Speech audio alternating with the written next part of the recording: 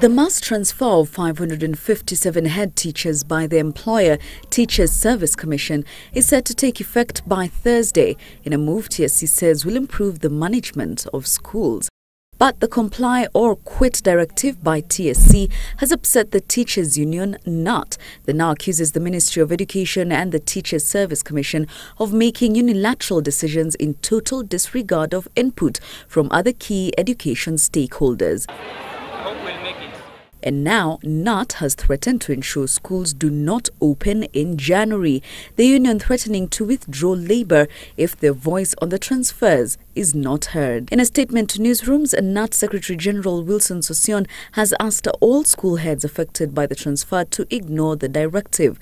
Sosion saying, quote, "We consider the idea ill-conceived and we suspect the plotters do not mean well, as this action could at the end negatively affect the sector in many ways, including demoralizing hard-working and successful teachers who are taking this action as punishment and poor performance in the affected schools." Knut is therefore calling on the affected teachers to ignore the directive communicated to them by TSC to effect the transfers until we, Knut, conclusively reach an agreement with the Commission. Whatever is not right, whatever policy, whether from the Ministry of Education, merging of schools, reforms where we are not consulted, we will always oppose. The Primary School Heads Association, however, differs. It's not an issue that we never knew. It is something that has been with us.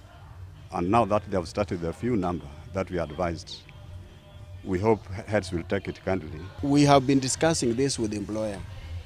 And for our heads in primary schools, this will take effect in accordance with what we have discussed. So there is nothing sinister in this. The teachers union is also uncomfortable with the introduction of mandatory teachers appraisal, saying, quote, "The end results will affect teachers and teaching negatively."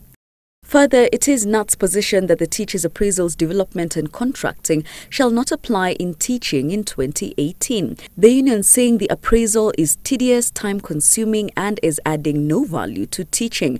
Teachers of Kenya have rejected it and shall not apply in 2018. Under the new reforms, TSC says head teachers will no longer be allowed to serve in their home counties or in one school for more than 9 years. Jackie Maribe, Citizen Live at 9.